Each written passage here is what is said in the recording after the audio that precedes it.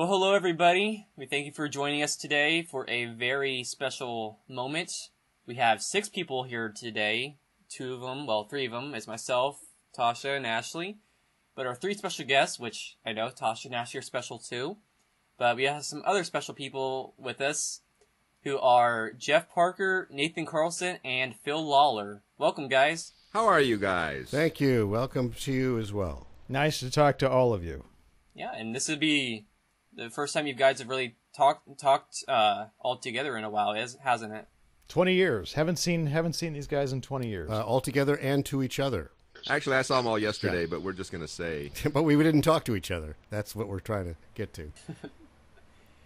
Well, we'll be having questions for each one of you guys, and probably some for all, but all of you are welcome to jump in and comment on whatever someone else says, especially if they say something bad about you. You're welcome to reprimand them about that, so feel free to jump in whenever. But the first question we have is, it's actually probably for all of you guys. How did you guys all meet before? Or let me reword that. How did you all meet for the first time? It was a dark and evil night in Tijuana. Never forget it. I've known Phil since the early 90s, probably 1990-ish. Yeah, right around in there. Well, actually, it's a little earlier than that, I think. When did you come to work at Focus? I am unable to remember. Okay, so I can help you guys out. I met Jeffrey Parker. I don't know what year it was, but I know that it happened. 85 or 88, 1985 and 1986. Is this interesting to anyone? Yeah, 1985, Jeff and I met. Phil, I met, it had to be 89, maybe 88. Yeah, I think it was around there. No, because I came to California, Los Angeles in 1986. And so you and I met in Tacoma, Washington, and got to be at least 94, 95. I believe, unless I'm not 90, sorry, 80. Yeah, I hadn't graduated from college until 85, so we didn't meet before that.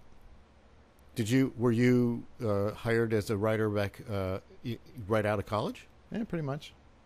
Yeah, that makes sense. All right, so it was 1986-ish that I moved down here, and we had met for a while before that. Actually, it's got to be later earlier, because we did all that whole thing with PTO. Well, that's our hour. Blah, blah.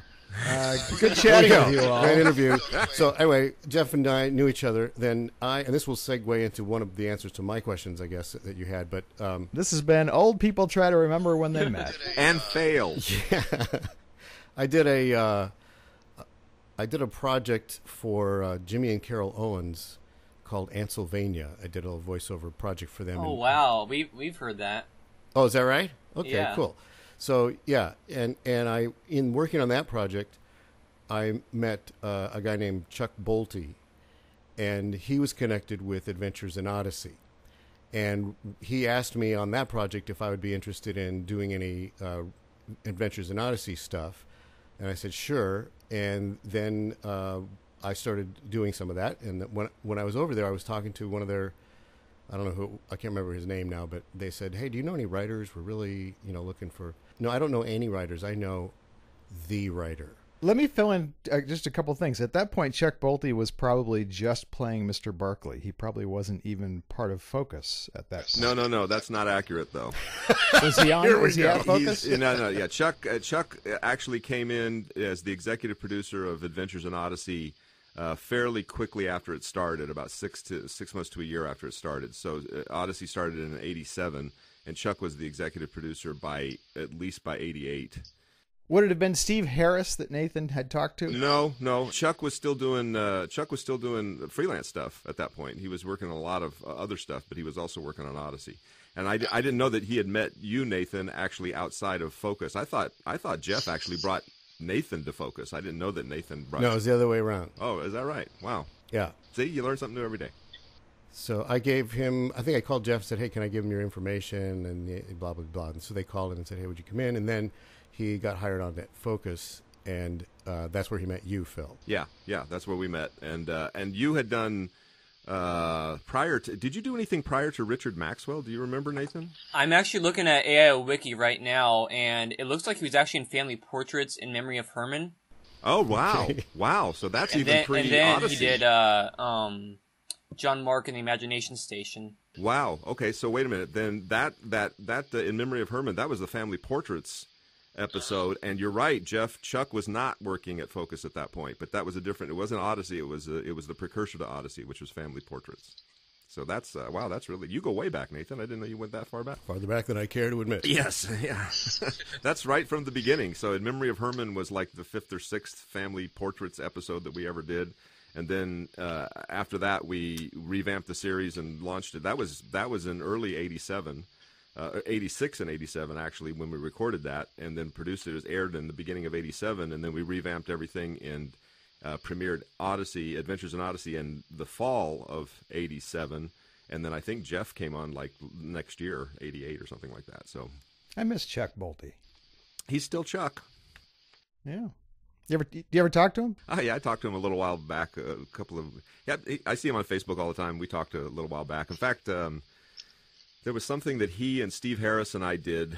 It was something for the Family Portraits thing, coincidentally.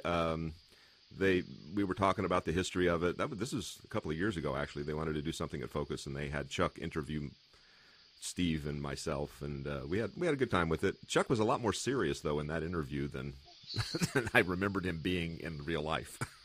I haven't seen Chuck in so many years. Yeah, he's still got the same laugh. That's a good laugh. That's a killer laugh, I can tell you that. Yeah. All right. Well, we'll be going back and forth on Odyssey and Jungle Jam. But we're gonna go ahead and ask Nathan this question, and I'll let you guys ask.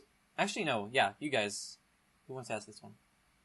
Does it have easy words to say? Yes, easy words. That first one there. Okay, because I read one that said memorable or something like that, and I was so hoping I wouldn't have to read that one. Okay. When did you decide to be a voiceover actor? Well, that's an interesting question. I had in high school and 1 year of college, I was pursuing acting and music, and then I heard about this Christian ministry down in Texas that was looking for actors and musicians because they wanted to start to do Christian movies. And I felt led to connect with them and went down there. And when I got there, they weren't quite at the stage where they were doing movies yet, but they were doing children's records. And they said, hey, can you do the voice of an owl?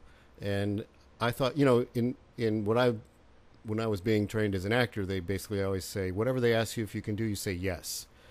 And so I said, yeah, sure. Because I was thinking, chances are they've never heard an owl speak, and so who are they going to be to tell me I'm doing it wrong? So I said, absolutely, I can do an owl. And so I did that and just kind of created a character from an acting standpoint in my mind based on what they described to me. And they said, hey, that's great. Would you do this, and would you do that, and do this, and that? And so I started doing voices, and they go, you're going to be our voice guy. And I'm thinking, I was really kind of signing on to be the actor guy, but they're not doing that yet. So that's where that all started, and I joined that ministry and was with them for about 7 years doing kids records. And that's also where, at the end of that time, is where I met Jeff Parker. Cool. Cool. Okay, sorry. I was gonna redo that take. All right. Cool. Oh, so the short answer is, when I saw myself on camera, I said, hey, I look like a good voice actor. He has a face made for radio. Well, I know Nathan won't say this, but I really believe that Nathan has one of the best voices, or has the most talented, or the most talents. I've never heard anybody make so many voices as he does, and so different, that for the longest time I couldn't figure them out. There's some people you can really hear their voice and you can recognize it's them, but for the longest time I could not pick out Nathan's voice and all the stuff he did. It wasn't until like years later, like, oh yeah, that's him. I'm on medication now to control that, so I don't quite go that far with all those other. But occasionally I'll have like on the way home from work, I was just getting crazy in the car and kind of warming up my voice, and another personality was starting to peek through, and I thought, oh my goodness, who's that? And then he didn't say anything after that, so I lost him. So The one that always surprises me, and I don't know why this is because I've known it for years, Nathan is the voice of Connie. Shh! Oh boy, now that's going to be all over the airwaves. Wow, you let the secret out of the bag there, didn't you? Well, actually, for the longest time, Nathan, I didn't know that you had voiced Gruffy Bear, and when we interviewed Phil for the first time, he just offhandedly mentioned that you played Gruffy, and I was like, wait a minute, it was like a light bulb went off, like, Nathan plays Gruffy? Yeah. Like, whoa. Dum, dum, dum, dum. Yeah. Wow. And here's the thing about Gruffy Bear with Nathan. He doesn't have to actually do much with his voice. He can do that voice all day long and it not get really, I mean, if I did that, my voice would be doesn't trash thrashed by his the end of voice, the yeah. session, but not him. Yeah, it's that natural growl I got in the voice. Well, moving on to Jeff again, or we'll start Oh, don't on... do that. Well, we only have you for a little while, so we'll get as much as we can while you're here. But it just feels like a really long time. Why don't we talk about more about dates and things? Let's everybody get out their calendar. That was really popping when we were doing that. Well, we want to know, and I don't really know about this either, but talking about another radio show that you guys worked on, which is Jungle Jam. So, Ashley, why don't you go ahead and ask Jeff this one? What was the inspiration of Jungle Jam? Well, I guess there had been Talking Bears before. There was Smokey and Yogi, so that wasn't that original. I think I was just looking for a project that I could continue working with Nathan and Buddy on. That'd be Buddy Davis, or not Buddy Davis. I don't even know a Buddy Davis. I'm sorry, I was thinking of another singer. But Buddy's the guy that did the music for Jungle Jam, right? Yeah, Buddy and Julie Miller. Yeah. Okay. And I had I'm sure a very limited window, at least in my mind, of their availability, and so I was, literally it was like probably a collection of stuffed animals on a child's bed, and I thought, let's give them all voices and throw them together and see what we can come up with, and I think that was probably about it. That was as sophisticated as it got. So I know it started as basically like what Nathan worked on, basically like a children's record. Like there was like a musical, almost an hour of Jungle Jam before it was a weekly radio broadcast. So how did that come about, and how did it make that transition? Austin, you know more about my life than I do at this point. I don't know about that. Oh, yes, you do. Jeff and I were commissioned to take an audio record called The Birthday Party and adapt it to a stage musical. And I had, at that point, only been doing voice stuff, and he was hired as a writer. And so we were in the room, and I was just kind of ad-libbing and kind of getting him familiar with the character. And he goes, "Oh, that's really great. Let's write that down." I said, "Oh, well, that's not in the script." And he goes, "Well, it is now." And I went, "Hey. That's a lot of power." That's a lot of power. And I immediately was seduced into saying, I really want to be a writer because that's really cool. A big part of that early equation also, though, was Buddy would produce these demos of his songs, and then they would go into the studio and record them. And frequently it would go, wow, I really like the demo more than I like the actual full orchestrated version of that song. And so, part of my inspiration on those albums was, how do we capture the magic of what he's doing, in the demo? How do we get that to exist on an album? And I think probably I paid to do 3 or 4 songs or something like that, and then I started shopping it around to various record labels. In those days, you couldn't get your stuff heard unless you went through one of the major record labels, and I think it was good enough that we got several people interested, and we ended up going with word. In those days. Now if I were starting again, boy, I would do it completely differently. Now you could start a record label and not have any system of established distribution and be just as successful as anybody else based on the quality of your creativity. It's such an amazing time Which now. is really a great way to have it be, actually. It's amazing, I think, that we've gone in our lifetimes from that to where we are now. And it's also equally disconcerting that we can actually say in those days about this stuff. But it wasn't that long ago. I know, it wasn't that long ago, but it just seems like in those days. Way back in those days. Yeah, and it was the only way to get things out. We actually had to, send out strips of plastic tape to people that they would buy over the counter in this thing they used to have called a store. It was made out of bricks. Well, that's and way mortar. before Ashley and. No, we grew up on that. We had the first time we heard Jungle Jam was the cassette albums, Wild Times in God's Creation. We had never heard of it, but my dad, he had listened to it when he was a teenager, and we saw it in a Christian bookstore. Wow, that's amazing. and he bought it, and he had heard it, and we just fell in love with it after that. Oh, this is when his dad was a teenager. Oh, his dad. I'm Yeah. not for sure if he was a teenager exactly, Austin. I think it was. It was in what? Oh no, he probably would have been in his 20s probably. Yeah. Hey, I have a question for Jeff. Jeff, can you hear me? Yeah. How did you come up with Jungle Jam as the title? Ooh, good question, Phil. I should have asked you for some more questions. It's a great question, and it's been so long that I barely remember. I think probably it was we were sitting around literally jamming with Buddy on various kinds of sounds and things what this thing might sound like, and I think that was the inspiration for it. But I don't have any. I don't have a vivid recollection of the aha moment. Well, one of the reasons why I ask is I kind of ascribe to this theory that there are certain things that are just inherently funny, and there are certain words that are inherently funnier than other words. So, and because you're just the kind of a naturally funny guy, Jungle Jam is a funny kind of title. Because I worked on another project before, which had forest in the title, and I got to thinking about between the difference between jungle and forest. Jungle is funny, and forest is not. And I thought that's really kind of interesting. You just have a natural bent toward funniness there. Well, I think the harder consonants are funny, but again, I think it also is friendly to younger kids. I think if you truly went with the what were traditionally called the funnier consonants, the harder consonants, I'm not sure that would be kid friendly to a below 8-year-old. Maybe not, but I just always thought that because, and it could be, this would be chicken and egg thing, because we made Jungle Jam and it was intentionally funny, maybe I'm sure that played into it as well, but because the forest project that I worked on was not funny at all.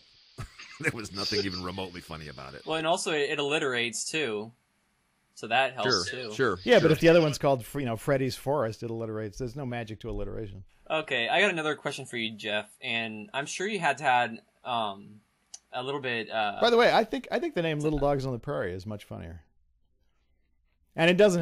There's not a hard consonant in it. Yeah.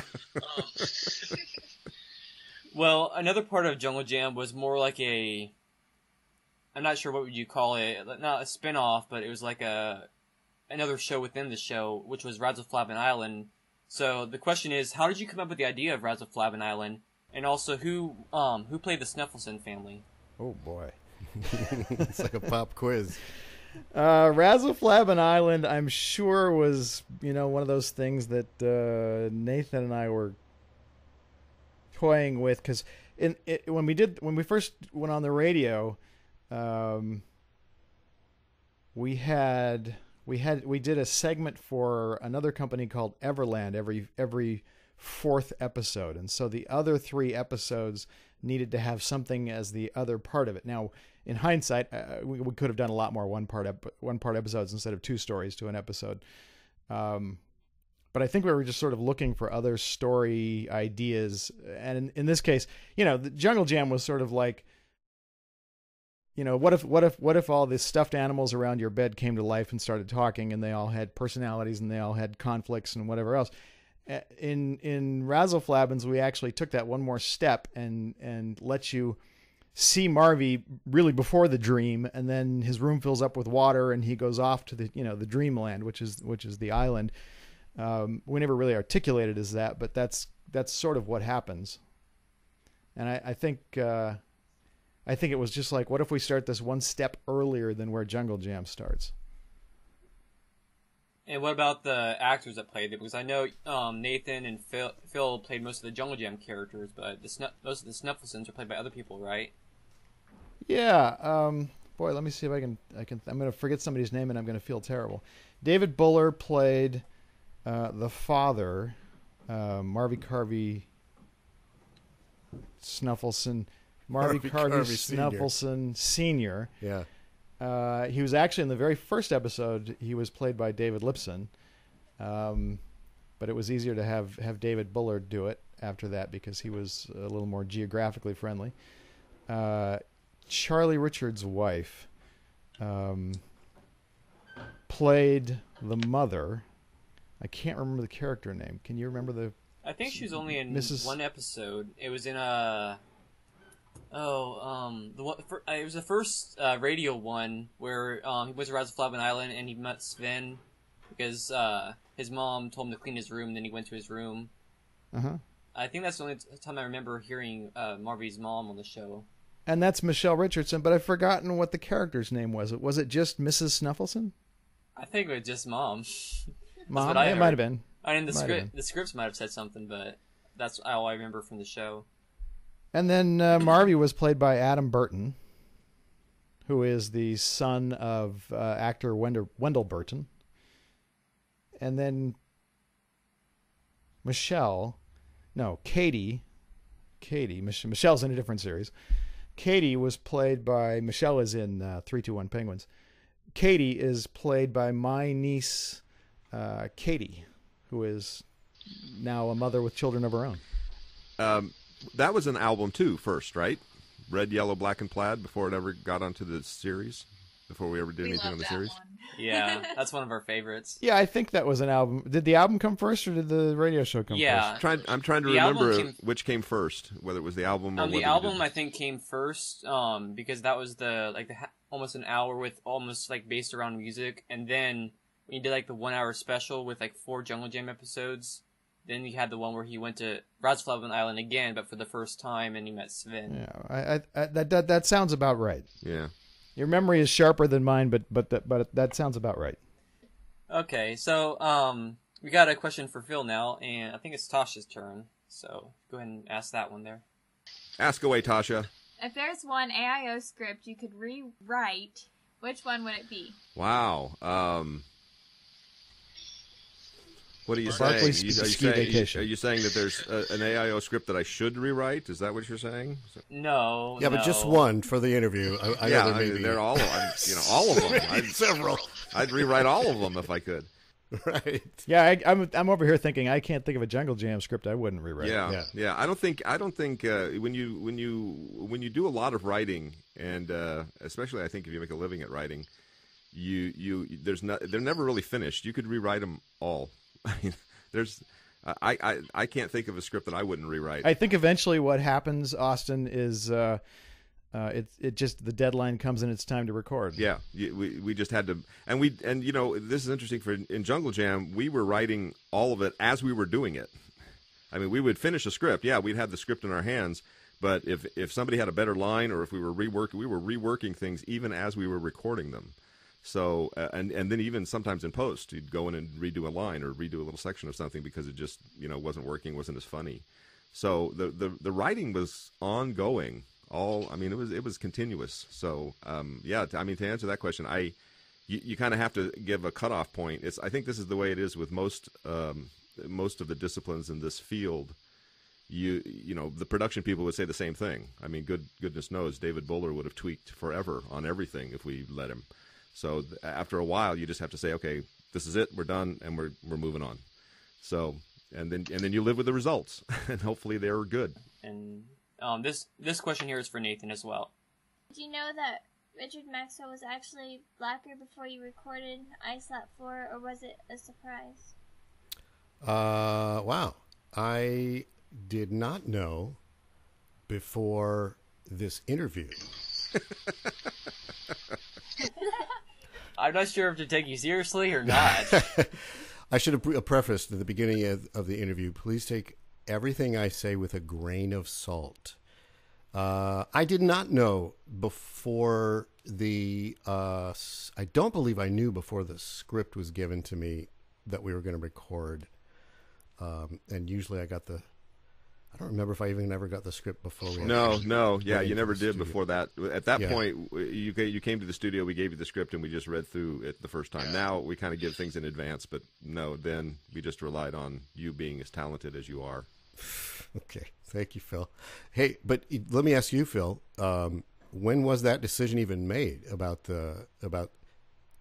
Well, that particular script, of course, is about April Fools and the April Fool's Day, and I think Marshall Younger wrote that script. But I mean, the character Richard Maxwell was created before that decision. Oh, yeah, a long time before that. You know, that was done a long time before that. So someone actually said, "Hey, wait a minute, why don't we do that?" Yeah, but it was all just a nice, fun April Fool's joke more than anything else. And so we were just trying to figure out how crazy we could make that particular episode, and so that's how that sort of came about. But I really think, you know, actually the more interesting thing is that what we were just talking about is that in those days you guys would come to the studio and have no inkling as to what you were going to do.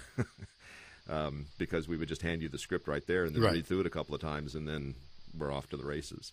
So, and it really is a tribute to how talented. I mean, I was, you know, not really joking. It really is a tribute to how talented you guys are. That all of you, I mean, for everybody from Hal Smith all the way, you know, down to anybody who we brought in, could pick up on stuff like that and do it in a heartbeat, just really easy.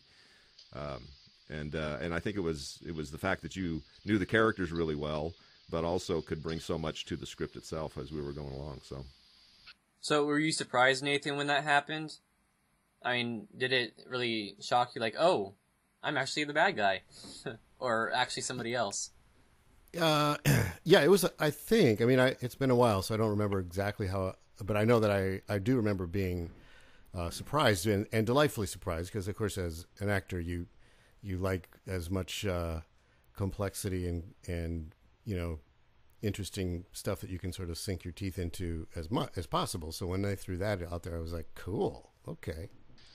What's great about that too, also, is that all that the stuff where Blackguard, where Richard Maxwell is Blackguard and all that stuff. When you guys did those scenes, it was two of my favorite actors doing those scenes, Nathan Carlson and Earl Bowen. Wow, how can you get any better than that in this? Now you go, wow, that's just fantastic. I look back on a lot of that now, and at the time I was like, what an idiot I was to not realize what was going on in the studio. I was so intent on doing the work that it never occurred to me that, look at this. This is amazing. We've got Dave Madden, and we've got Hal Smith, and we've got Walker Ebbison, and we've got Earl Bowen, and we've got all of these great Parley Bear, and and Nathan Carlson. We've got all of these great actors in the studio, and I'm not really even sitting back and enjoying it because I'm so busy working. Yeah.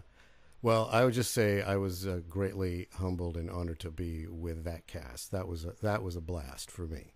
And you know how it really does make a huge difference for an actor who he's playing off of. And those guys just make you better. They make you sound great. And that was such an enormous pleasure and fun for me to be working with those guys.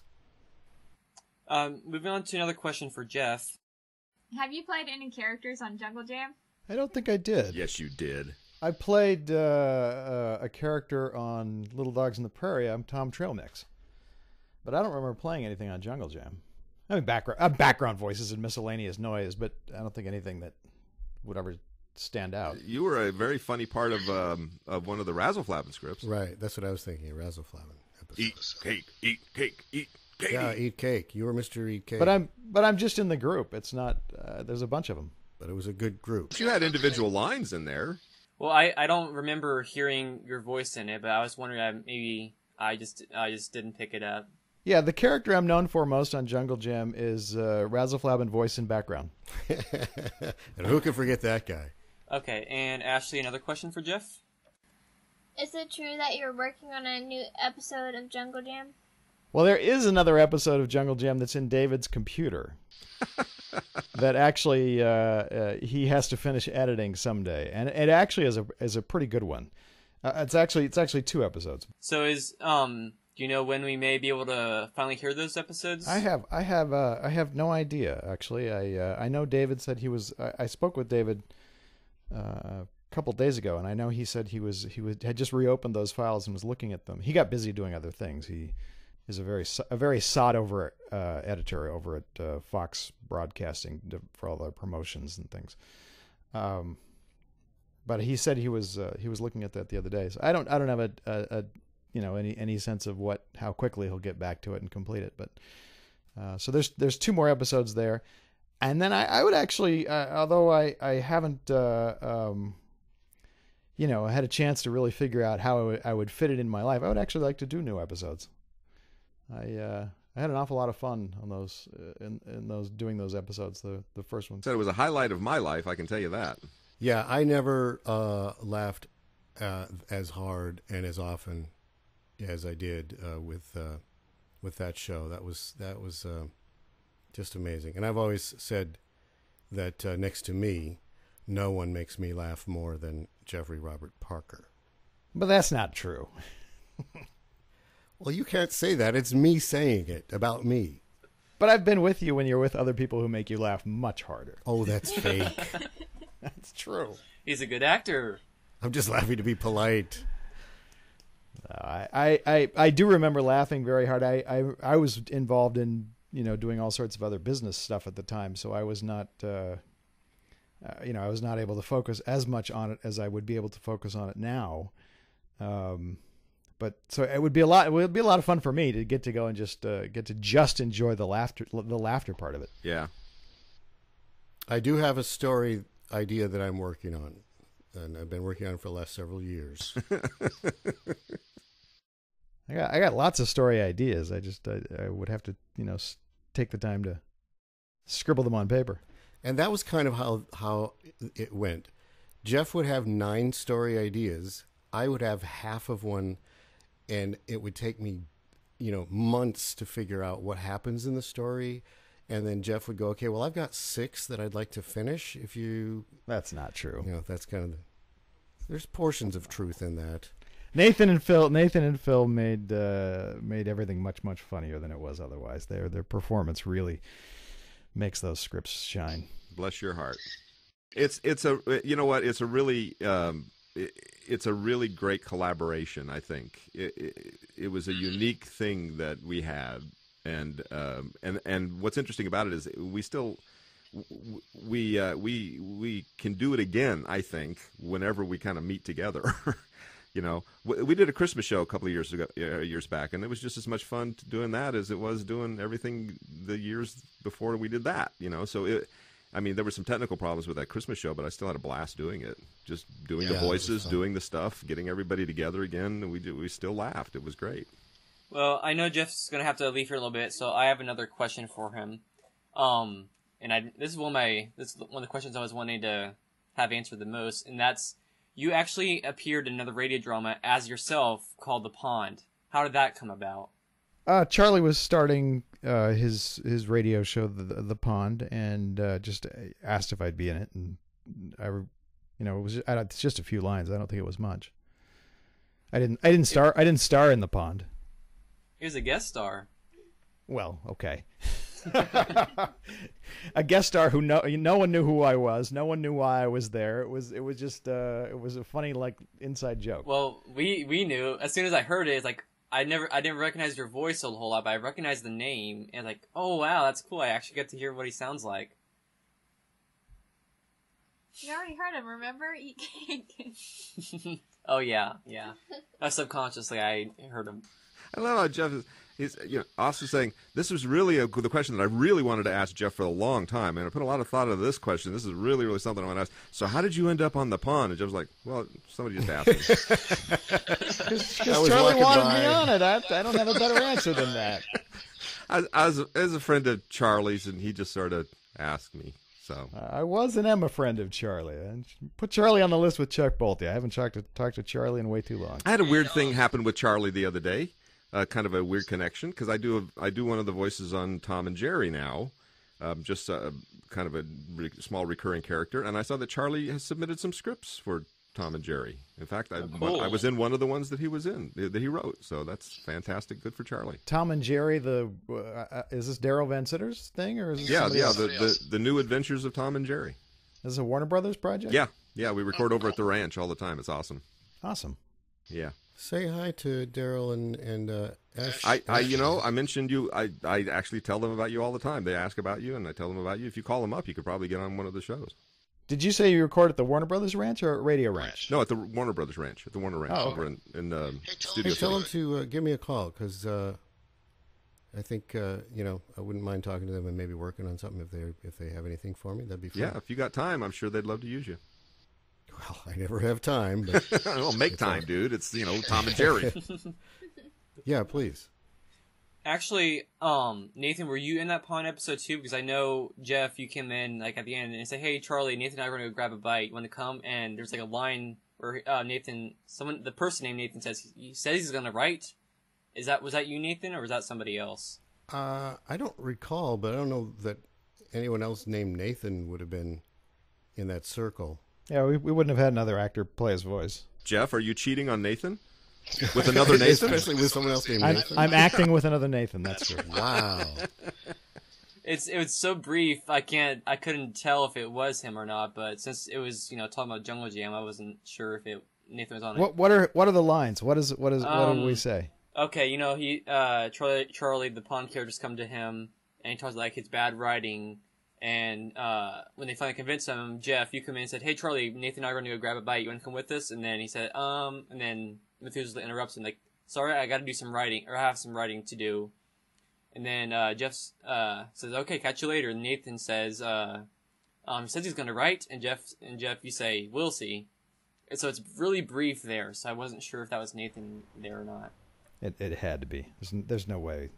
I can't imagine it wasn't me. We recorded those those lines wild in my studio. We literally didn't even do the interaction. The other side of the voices were done somewhere else.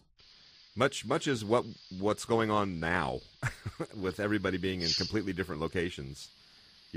When people find out how this really works, it's either really fascinating or really like, oh, you mean you're not all together, like in a basement all the time, just waiting to do these shows? No, we're all over the place, and a lot of stuff happens. So I'm constantly down in the basement working. That's on something different, though. You're burying things down there, aren't you? Well, no, it's concrete. There's no burying things. All right, I think Tasha has another question for Nathan here. Would you like to see the return of Richard Maxwell? And we sure would. We'll go on the record and say that we would love Wow. to see Richard Maxwell come back on the show. Well, I wouldn't say no. Probably, I'd be all right. He's probably going to sound a little older. Well, you can change your voice. I know you can do that. You're talented. Well, most people grow up on Odyssey except for like Connie and... most of the teenagers stay the same. Connie and Rodney and Jimmy for a long time. So I'm sure Richard could stay the same age for a long time. All right, yeah, I'd be into it. I'd love that. Didn't you play another character after Richard, though, for a while, Nathan? I don't. I may have. I know that there was other. I don't know if they were Odyssey shows. There was other shows that I did, and there was some series that I had the CD here on my desk for the longest time. Yeah, it's actually Steven Strasberg. You played him for Mandy's dad. Later part. Yeah, you shouldn't ask me that, Phil. You should ask Austin. He's really he knows more about my life. So, actually, I'm actually writing an unauthorized biography, and no, not really. Yeah. Well, I'll go ahead and authorize it because I'm sure it's more accurate than anything I can come up with. There was a thing that I did not too long ago. It was a really cool, radio thing or audio book or something like that. And I can't remember. Was it Lamplighter Theater? Yeah, Lamplighter. Buried in the Snow. Yeah. Why do I struggle to even ask? I should just ask Austin. Austin, what was that thing I did? Yeah. That was really cool. I really had a good time with that.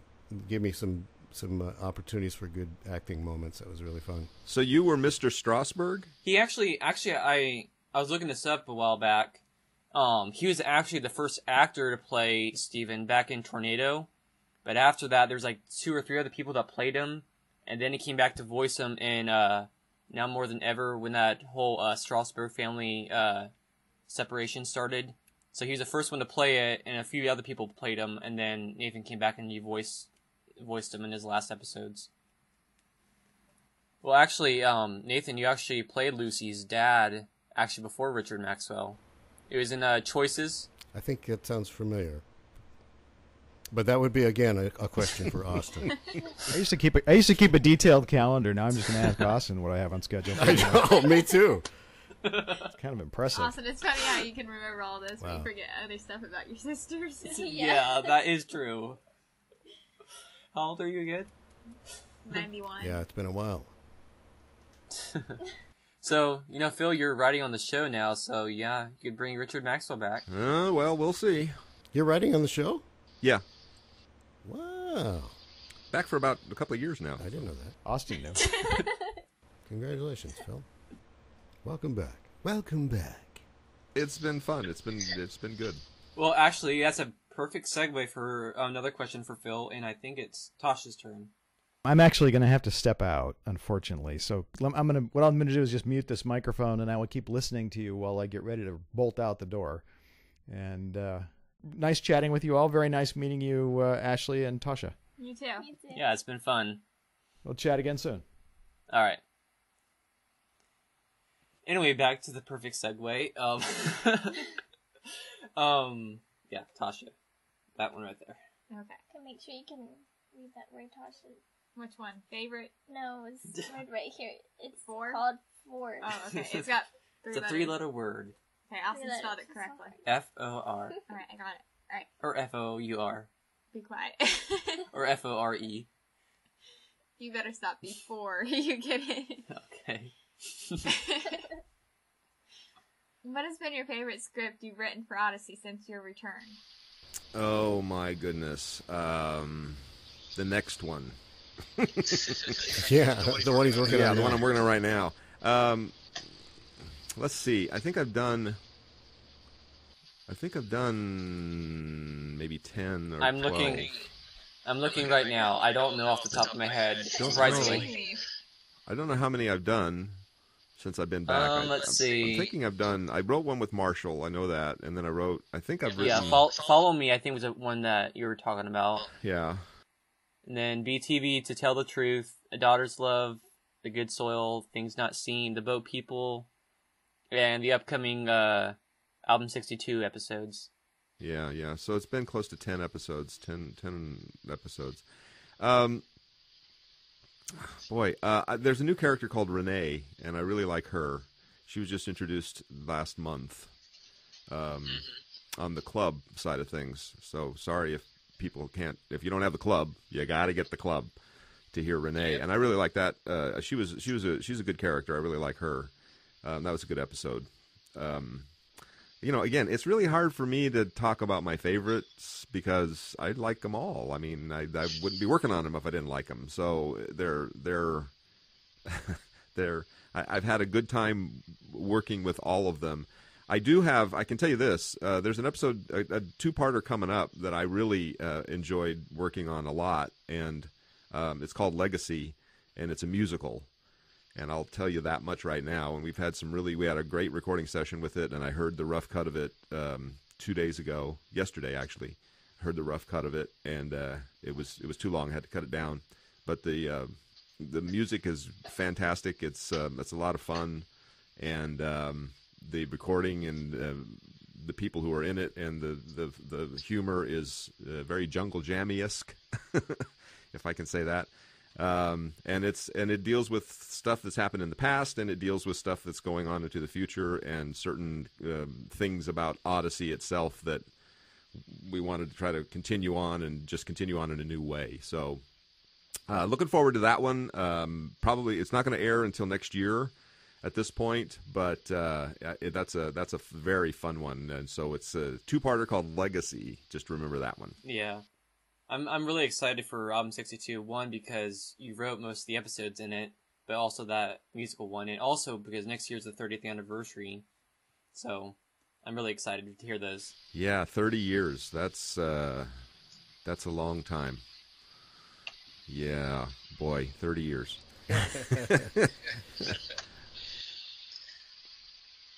It's been 20, I guess, since Jungle Jam, since we started doing that, isn't it? Or 93. Wow. So that's 2003, 2013, 20 years. 23 years, yeah. That's a long time. Yeah. You feel old, Nathan? Some days I feel older than others, but and I just, I feel old, but I still feel immature. So I think I'm hanging on to that. Yeah. You remember, Nathan, when we were in the recording studio one day, we were at Jeff's house, we all kind of looked at each other and we said, we just get the feeling that somebody's going to walk through the door and tap us on the shoulder and say, the jig is up, guys. We've been letting you play with the studio, but now the adults need to take over. Yeah, exactly. Yeah. Do you remember that? We had that conversation. It was like, we feel like such frauds here. I think we perpetually had the feeling of, I can't believe we're getting away with this. Exactly. They're actually putting us on the air. We do all this stuff, and we think, like, are the real adults, the real people are going to come in soon, right? They're going to do that, because they've just been letting us play with this stuff from before now. Well, I wish I could have had asked Jeff about this too, but we can get this from you guys. Sure, we'll answer for Jeff. We're happy to speak on behalf of Jeff, and if we don't know, we'll simply make it up. We don't have to make it up, because Austin will know the answer. Yeah, Austin, really, you'll know the answer, so you could call us on it. I doubt that. Could you share some of your favorite or most memorable moments working together, either on AIO or Jungle Jam? And who's that question for? That's for both. Is that for you. Jeff? Okay. Yeah, Jeff too, if he was here. Well, he kind of is. He's here in spirit. My most vivid memory, and this was something that I've always I thought was a lot of fun as well. You commented on the blanket fort that I have. That's how we recorded Jungle Jam too, but it was literally a frame on which we hung blankets, big thick blankets like the one you see behind me, and and then we had one microphone, and Nathan was always in front, and I was always behind him. Now, let me just say that was primarily because the power of projection of Phil's voice was like 1,000 times more than mine, and that's why I had to be closer. Yeah, and I had to be farther away from the mic, and Millard always cut through, and everything else always cut through much more than Nathan, who had a far more pleasing voice than mine. Okay. Well. But I just remember us laughing so much. I mean, there was moment after moment after moment where one that springs to mind is what we were just talking about, the episode where the monsters in Razzle-Flabbin Island were going to eat Katie. And I think something happened. I don't remember what it was. And there was a moment in the script where we were all being puzzled. We're supposed to be these monsters, and we're all being puzzled. And we looked at each other, and I said something to the effect of, "Thought made self clear." And everybody, and Jeff. Oh, right. Thought made itself clear was not in the script. And so we fell over laughing at that. Oh, we were in tears, from what I recall. And that was, and you were, this question, I didn't have a specific moment that I could think of as well as Phil there, but I do remember having moments like that one where we literally were in pain. We were laughing so hard. And, just saying right now, hey, thought made itself clear.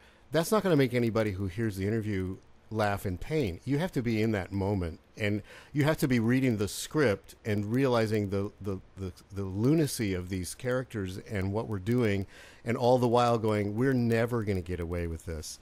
And then having the script was really fun, primarily because it gave us something in our minds that we're quote unquote supposed to do, so that we could stray from that as radically and sarcastically as possible to shock one another while we're recording. Because, you have this tension of, okay, we're recording, so do the script, and then you just say something that is outrageous, and then it totally breaks everybody up. That's what really makes the moment alive for us. I remember a couple of times, Nathan, that you did stuff. For instance, there was one where Jean-Claude the Flying Squirrel was singing the French national anthem, and Sully, you had Sully try to sing it too, and Sully couldn't. because it was in the script where Sully would actually sing the national anthem or the French, the Marseillaise, and you were like. In Sully's voice, and I tried to do the French accent. That was hilarious. Oh, we fell over laughing at that. I remember also just in the writing, we wrote a lot of stuff at a place that no longer exists called Crocodile Cafe in Glendale, and then we'd go down the street to a little coffee shop, and we'd sit out in front of the coffee shop and have coffee and write the rest of the time. And I remember those two. Nathan, that's where Nathan would just come up with line after line after line that was hilarious, just so funny. We just kind of had a basic framework for the story, and then we'd go through it again to do the rewriting and punch up with jokes, and Nathan was just on fire. I was like every single script was like every and Nathan would say something, and Jeff would start laughing, and then Jeff would say something, and then pretty soon we were doing nothing but laugh the whole time. Yeah, it's when you get each other going, in a certain vibe, and then your mind just goes wild with the next one, the next level, the next level, the next level, and then before you know it, people are looking at us going, okay, somebody needs to put these guys back in their padded cells. But boy, did we have wild times. And I have to say, there was a volume of absolute insane hilarity that actually didn't end up making it on the air. Some of it because we just didn't have time to fit all of it, and others of it was out of context. Let me just say it that way. But it was man, oh man, that was, like we said in the beginning of the interview. It was one of the highlights, if not the highlight, and the funnest times in our life. There was a line on Little Dogs on the Prairie. And I remember vividly, we were writing this script, we were coming up with stuff, and there's times when we're like we just said, we're kind of in a vibe, and we're the skill set that we have or whatever, we're really feeling the flow, and we're coming up with funny things. Then there's other times where it's sort of hit and miss, and then we'll just sort of get into a groove, and someone will say something, one line that will absolutely put us on the floor and literally in tears. And this was something that Phil said in one of the it was his the rickety character, and I can't remember what it is in the Little Dogs. Which one, the Hollister or no, the other one? Patterson. Listen to me, Austin. Help us out here. Actually, I'm at a loss for words because I've actually never seen any of them. Oh wow! Oh my goodness, you have a whole experience. So this character, and I can't remember the specific line, but just something about, you sure saw me seeing you coming, or something like that. And it was just, I was like, oh my goodness. It's like you could hear the bat hit the ball in the cherry spot, and it was out of the park, and I was on the floor. It was such a beautiful, the timing and the wording and the delivery was just phenomenal. Oh, I'll never forget that. That was another project at Little Dogs where we just laughed so much during. I'm amazed we got any work done because we were just laughing the whole time. At Gilroy, Sport Has a Girlfriend. Sport Has a Girlfriend is still my favorite thing. Yeah, that was a really crazy, fun episode. Austin, you got to check out Little Dogs on the Prairie. I'm gonna have to after this. Yeah, Little Dogs on the Prairie. When Hollister says, "I hope," what was it he said with the snake? Where he talks about, "I hope you're all feeling, I hope you're all feeling bad about that," or I hope you're all. We'd all the characters would run the snake out of town, and Hollister said something to the effect of, "I hope you're all happy with yourselves." I know I. Exactly. Oh gosh. And that one, I think, was a total ad-lib. I think so. I think it was just right at the last minute we said that. That was something I think Jeff punched in on at the probably. I don't know. Because I was really trying to be very serious with it because we just made this character feel so bad and ran him out of town. And I hope you're all feeling happy with yourselves. Okay, so the premise is Hollister is the owner of this grocery store, and they I don't remember why it was that they're all going to stock up because he was going to have to shut the store down or something, or he was going to sell out. I can't remember what it was. So all the characters decide that, oh man, we got to stock up. And so they go and they buy everything in the store. and for whatever reason there was some prejudice. The whole premise of the story is prejudice, so they run this, and the snake just leaves town. The snake is actually the good character, and he has this operatic voice and all this, and so he leaves because he feels like he's rejected and everything. And so Hollister, the grocery store owner, is making millions now because his store is completely cleaned out, and so he's rebuking them, saying, the fact that they've run the snake out of town, and he's saying, I hope you're all happy with yourselves. I know I am, because he's like counting the money. It was just such a great counter, whatever you call that. It was just the one. What was great about that, and this is really more. This is Nathan and Jeff. I got to say, my bent was always towards saying, okay, we got to make sure that the lesson is clear. We got to make sure the structure is all really well and good and everything like that. But they were very much a part of that. That was an emphasis for them too. But the great thing with Nathan and Jeff especially was the idea that, yes, but we don't let the seriousness go on too long. So even when we have a serious moment, even when we have a really serious teachable moment, we got to throw the joke in. We got to have the line that gets us out on a laugh. Always get us out on a laugh. And that was just I know, another one, talking a bucket ending. That became a thing for us, the talking a bucket ending. For us too. I love that. That was like a new form of comedy. We're charting down a path. We're headed toward a certain direction. We got all these funny lines and everything, and then was it nozzles? I think it was. Hey, fella, do nozzles where you're talking a bucket. It was so funny. That was crazy. That was another one. Right? The grandfather was another one. Your grandfather voice was hilarious. And that was another one. When we're When Millard and Sully are under the table with the phone call. Right. In the scary one or whatever, right? Dial M for monkey. What was it? You're something, and then Sully would say, "Your phone." It's they were trying to figure out who was the one that has to go deal with who answer the door, I think, or something, right? Right. Austin can tell us. Yes, right. Yeah, going back to that talking the bucket thing, we've done that a lot. And we went camping or went a picnic somewhere, and then we went to this bathroom, and it echoed in there when you talked, and it was so perfect. I was like, this is like talking the bucket day, and so I just start. My family was outside, so I was like, thank you all for the food, and we did maybe 2 to 7. Like, that's perfect. Awesome. Anything we could do.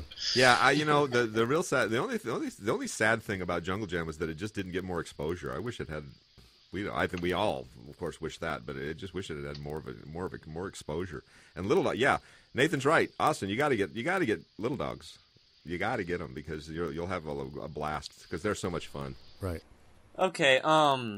Another question here for Nathan, and I think it's my turn. Who is your favorite character that you played on either Adventures in Odyssey and or Jungle Jam? That should be easier. It's not like your favorite episode or anything. I was the favorite. So I had prepared for the favorite episode, but the favorite character. I can't. I do. Enjoy the three main ones that I do on Jungle Jam are Gruffy and 4 main ones: Gruffy, Nozzles, Racket, and Sully.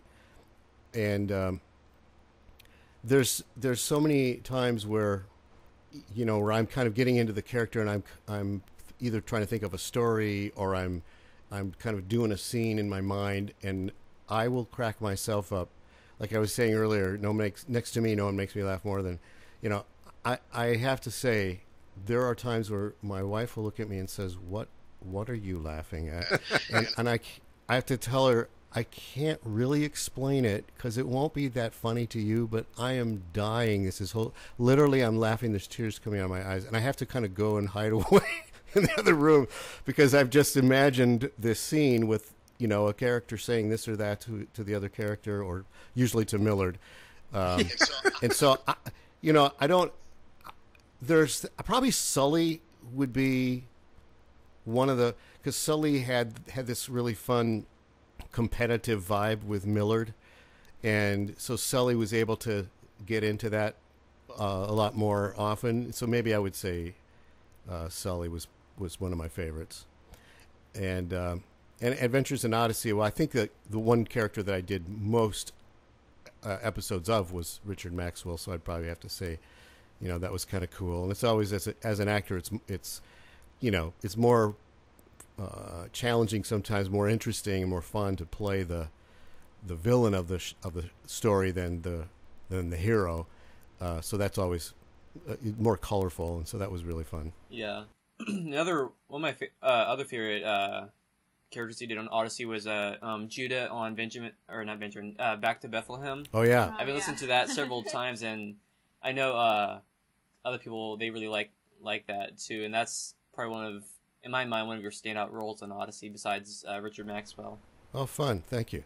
And also going back to having to go by yourself until you stop laughing. Oh.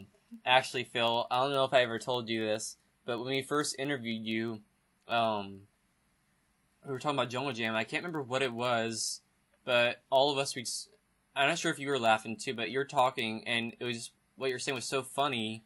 Oh. Me and Tasha, we could not contain our laughter, and so each of us would one of us would go out, and I tried to mute the microphone, and we was laughing outside the hallway, trying to control ourselves, and I had it, and I think I probably did it too. It was like, oh, but I knew you were still talking, but we didn't want to interrupt you or anything like that, so we've gotten better. We've gotten better now. We figured out how to use mute buttons.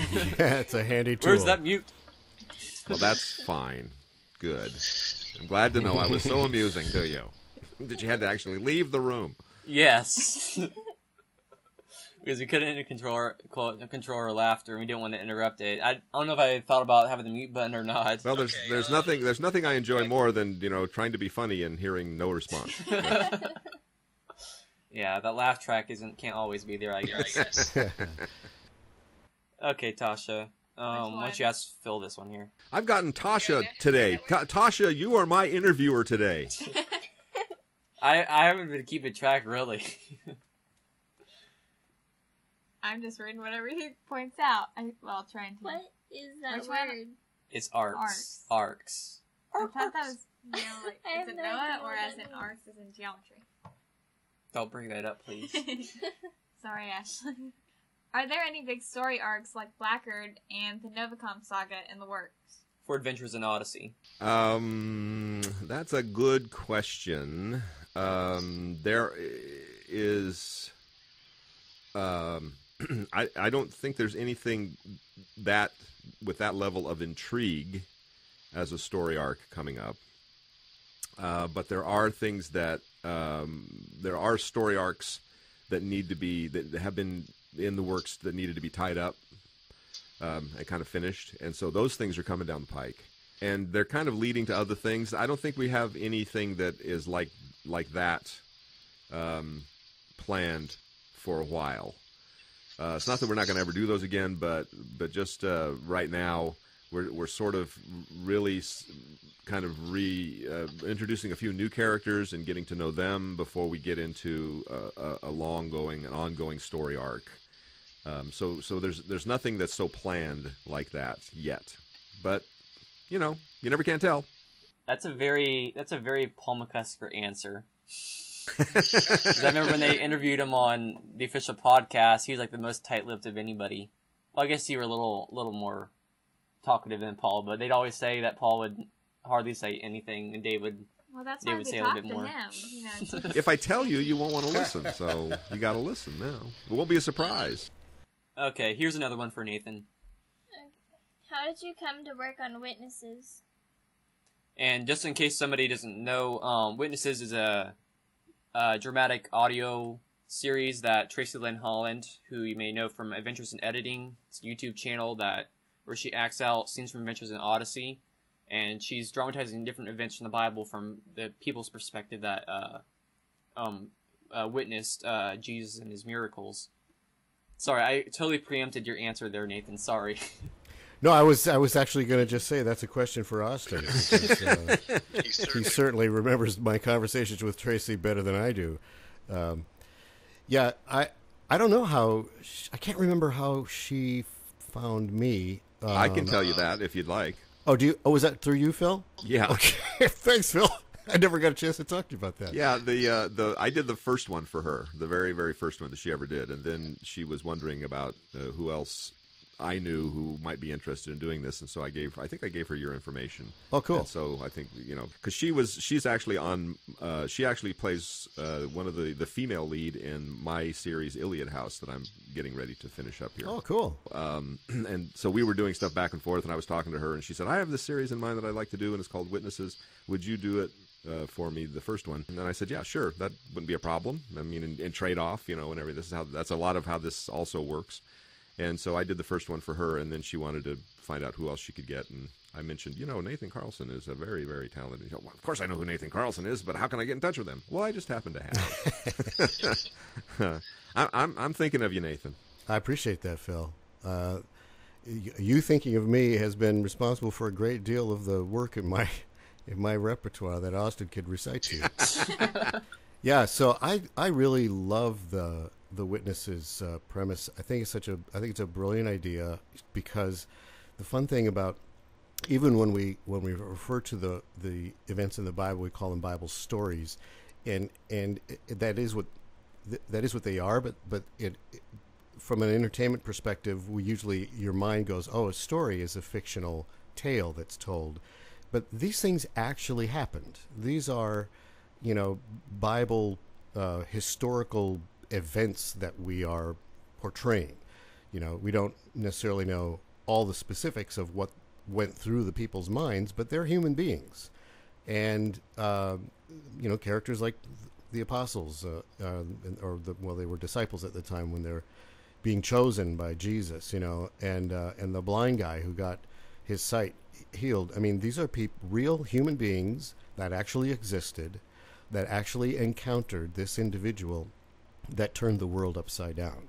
And we are rightly so, we're focused on Jesus Christ. That is the whole point. But we need to, I think it's hugely beneficial for us to actually hear the testimony of people who experienced him and what they experienced from their perspective. And it helps make it much more real. And wow, is it ever, and I got to say, I'm really impressed with Tracy's writing.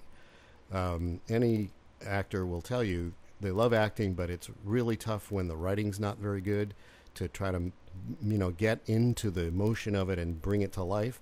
But her writing really, at least for me, really does work. And I've just enjoyed immensely the stuff that I've done there. And I'm working on another one that she gave me a script for, but I haven't gotten around to recording it again.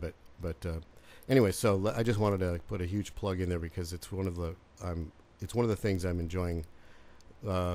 Even though it's not comedy, it is one of the things I'm enjoying most in my voiceover career. I tell you, I can't say enough about her talent. She is a remarkably talented young lady. I don't know, Nathan, if you've seen any of the videos that she's done where she'll take a Odyssey and use it as a soundtrack, an Odyssey episode and use it as a soundtrack, and then make a video where she's acting out all the parts. Oh, wow, that's amazing. No, I haven't seen that. She's made a ton of them, and she's got a pretty big following. Austin, you all have seen those, right? Yeah. And she does a great job. I mean, she plays all the parts, including the male parts and the female parts, and she'll do all the roles, and she lip syncs to all of them, and she's they're like spot on. That's really fun. She'll do 2 or 3 minute clips out of these episodes, and they're great. Well, I hope to meet Tracy in person one day. And I also want to do a plug for her, too, because right now she's running a Patreon campaign to help produce new episodes and help the series continue on a more regular basis. So if anybody wants to help contribute to that, there'll be a link to that in the show notes of this, or actually in the description of this YouTube video. Excellent. Support it. Yes, absolutely. And it's back to Tasha. One more for Phil. Here we go again. Tasha! Are there any updates on Iliad House you can share? Speaking of Iliad House, as I was just doing and talking about Tracy, I'm trying to finish it up. The first 3 episodes are finished, complete, in the can. The last 3 episodes are in various stages of completion. I've just I've had setbacks and delays because when you do a Kickstarter campaign to start up a new project, you don't always make enough money to do it, and so I used up as much as I possibly can of the money, and then I had to go make more money in order to be able to complete it. But I think I've got enough now, and I'm hopefully I'm back in production with it and doing the post on it, and we'll hopefully have it all finished up very soon. It's coming. Believe me, it's coming. Nobody wants this thing finished more than I do. It's been 3 years, so I really would like to have it finished and out there. And it's been very enjoyable, and I really have enjoyed working on the production side of things more than I normally do on this episode on this project. But it's been a great project and a lot of fun, and hopefully people will like it and want more. We'll see. We'll go from there. Yeah, I've as one of the backers of the Kickstarter, I got to hear the first episode, and I have to say, and you're in it. It's really, yeah. Yeah, don't be shy. You're in it. Oh yeah, that's pretty exciting too. But even though I had read parts of the scripts and heard a good portion of it, or the scripts for the show, even after hearing the first episode, I was wanting so much, like, really, even though I had read it, just the way everything was put together, it's like, man, I really, really want to hear what happens next in this. Well, it has been a great experience doing it. It's been a big learning experience for me in a lot of ways. It's been a lot of fun to put together. Again, like I said, I'm doing a lot more post-production on this, a lot of the stuff after the fact than I normally do on shows. Normally, once I've written them and then directed the actors in the studio, it's handed off to a production engineer, and I don't really hear it again until it's completed. But this time, the necessity is the mother of invention, so I had to jump in and actually do the post-production on it too. And that is just so much fun. It's a blast to do it. It's a blast to do the Foley. It's a different kind of acting. You're still acting, but it's just a different kind of acting. So you're then acting with your feet, or you're acting with your hands, and you're really trying to figure out exactly how can I make this sound real. And it's been a real lesson also in how to do production in your house. how to do it without actually spending any money. Being creative, and I've always been a big fan of that anyway, because Hollywood puts out these productions now, and they're $100 million for a movie, and they're good. I don't want to say that they're not good, but I look at that and say, wow, $100 million went into that. And I come from a different era where they spent far less money on the production of the film and put far more effort into it and love into it, and I think made better films. And so I'm sort of like, part of me says, let's do this as a labor of love. And this kind of goes back to also, if I may, this goes back to something that where we were talking about at the very beginning of this interview, which is the idea of, way back, back in those days, as Jeff said earlier, when how you would sell a project was a lot different than how you can actually sell and market a project these days. And I don't know about you, Nathan, but I feel like with the internet, it's such a great thing. If we had that back then, boy, that would have been just a great. It's such a great tool, because you really can get everything out there. You can produce your stuff on your computer by yourself in your house, and produce really good stuff, and then get it out. You have a distribution means on your computer, still on the computer. I mean, I'm making it sound a lot easier than it is, I know, but still, there are ways for you to get the product out there, and everybody can do that now, and that's what's really fun. It's really a blast to do that sort of thing. Yeah, I remember I remember having to mail cassettes to the radio stations. Yeah. Yeah. And people listening to this interview are now going, what does he mean by cassette? What's a... Yeah. And the other question is, what does he mean by mail? Yeah. I remember when we were doing the post-production for Little Dogs, and the only contribution that I could make at that point was I could stay there, and when it was done, I could drive it to the airport and drive the tapes to the airport and ship them out. Yeah, those giant video cassette masters that were the size of a, I don't know what. Nowadays, it's not you wouldn't even think of doing anything like that. But then that was the best way to do it. So I was looking at the airport schedules and I hope traffic's not going to be too bad, and I got to get in there and get it. Wow, and that really wasn't that long ago. That's amazing. Yeah. But it's just great to live in an era where the technology is such that anybody can do this. I mean, look at you. You got 3 young people who are doing their own podcast. In years gone by, you would never have been able to distribute this thing out there at all. You'd have had to figure out, to anybody except your immediate family, you wouldn't be able to put it out there. But now you can put it out there to everybody. Jerry Seinfeld said this about comedians in cars getting coffee, his new series that's out there. It's been actually, he's in season 8 of his series now. But when he first premiered it, they said, "Are you going to put this on television?" And he said, "Why would I want to limit myself?"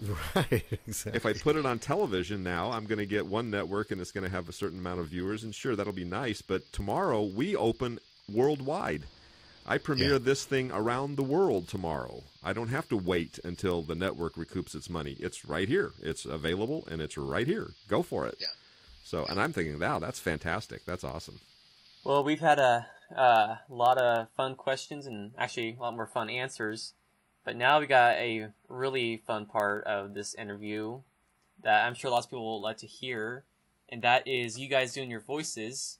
And I asked Jeff about this, and he said it'd be better than having doing a scene, just to have you guys ad-lib as the characters.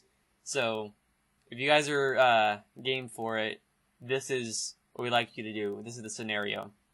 Millard and Jean-Claude and Gruffy and Sully are walking in a cave, exploring a cave, and they get trapped inside with it pitch dark. The cave collapses around them. And what would happen? What would they say to each other? Well, Millard, nice shortcut. I'm sorry, Gruffy.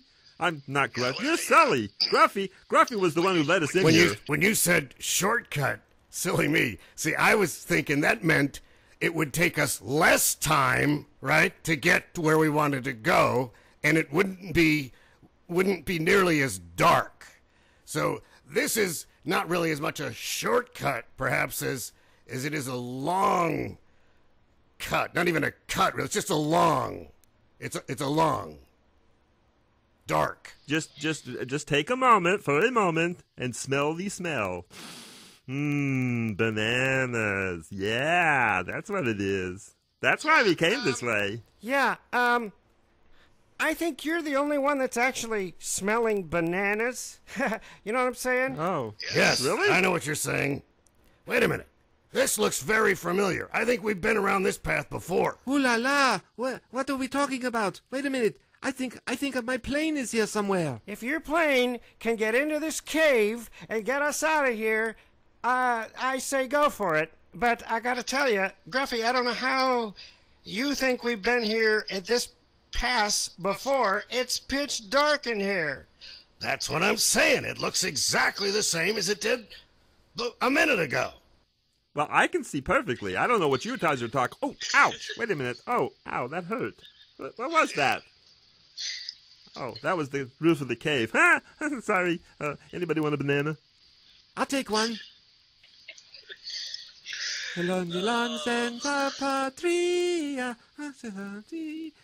Wow! It's remarkable how happy a French squirrel could be lost in a dark cave.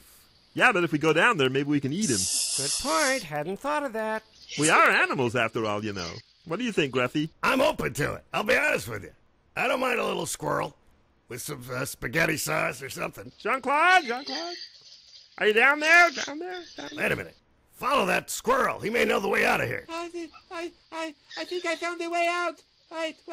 I think. What am I talking about? We're following a squirrel. And that's the last anyone ever heard of Gruffy, Jean-Claude Millard, and Sully. Beep, beep. And their locator finally went dead. Bravo, that was awesome.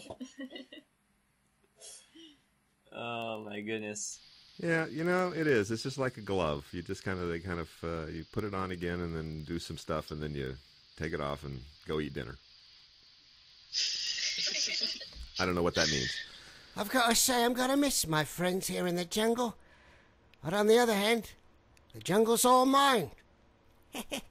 can't beat What that. do you mean all yours? Oh, well, mostly mine, I guess. You can take the ground, and I'll take the trees.